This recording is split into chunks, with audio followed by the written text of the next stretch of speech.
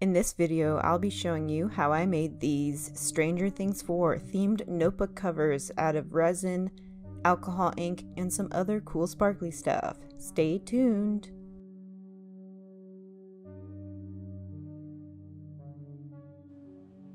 For this one, we start off with a normal, typical resin base. I don't fill it up to the tippy top because some of the inks that we throw in there will displace the resin. Next, we'll be adding some iridescent flakes, and this one unfortunately had a lot of clear filler flakes in it, so I had to add more than I expected, but hey, what are you gonna do? And then I just tippy tap tap tap all that cellophane down so it doesn't float around too much. So much tapping. Okay. Next, I hit it with a torch to pop some of the bubbles. Be careful with this, you don't want to burn your mold or the cellophane. Just really quick pass over with the flame. Next, we have some black ink. I think I use a fair amount here as we want it to be kind of dark and spooky. It is alcohol ink and I'm using Let's Resin brand. Next, I am using a dark purple, but as you'll see in a minute, is it really dark purple?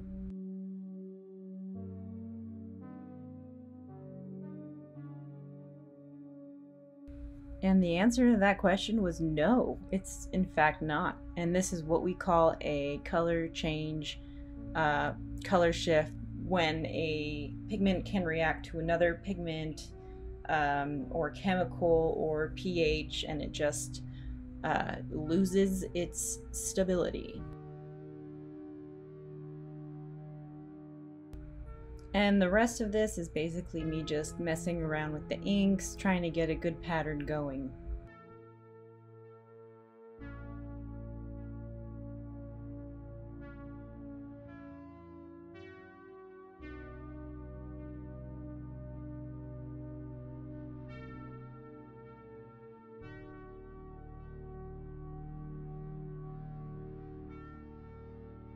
And the finished product is even pinker. We still have a little bit of the purple there, so that's kind of a cool effect, but definitely beware of this. Always make sure you swatch your colors with your resins and the inks you're going to be using if you don't want your project to turn out not the way you expected. But I do think this does add to the 80s feel we were going for with this Stranger Things theme. We've got our day glows and our iridescent neons. I mean, how more or less 80s can you get? But yeah, this is the final product and I was pretty happy with it. It looks very spooky, very 80s, exactly like the show.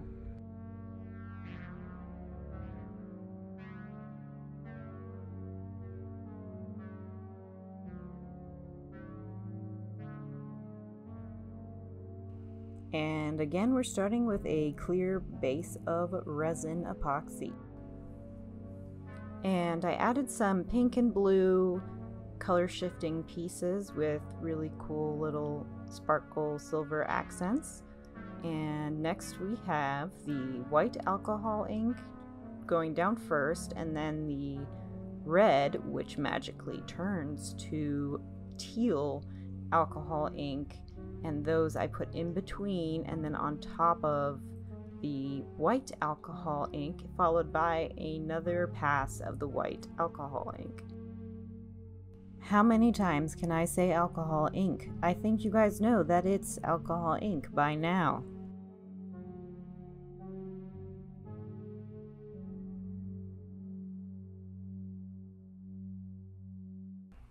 So as a YouTuber, it's really nifty actually recording everything, because in this case I had to make the back to this front and I had forgotten everything I had done.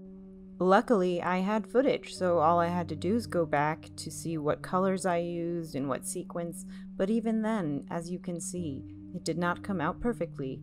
Wow, that rhymed. yeah, I guess it depends on the different consistencies of resins and whatnot. So here you can see the replica I made of the one I made in this video. This is meant to be the back, and as you can see that there is a color change when it cures even. So never expect your final product to be anything like the color you put in, and never expect it to be exactly the same if you make it 2 different times. I guess the moral of the story here is if you want something to look exactly the same, always do it in 1 pour, because once the temperature changes of the room or the temperature of the resin changes, you will have different fluid dynamics going, and who knows what that can turn out to. But I believe that the overall effect of both of them turned out really cool. It's very spooky and 80s with the glitter. It does shift to a blue color. You can't really tell in this lighting. Oh, and a bit of yellow color too. Cool. Yeah, so it's definitely, one could be the, you know, the upside down, and one can be the normal overworld. And, you know, I think it could be interpreted in many ways. But hope you like this tutorial. You know, they are more like cousins instead of sisters, but hey, we tried, right? We tried.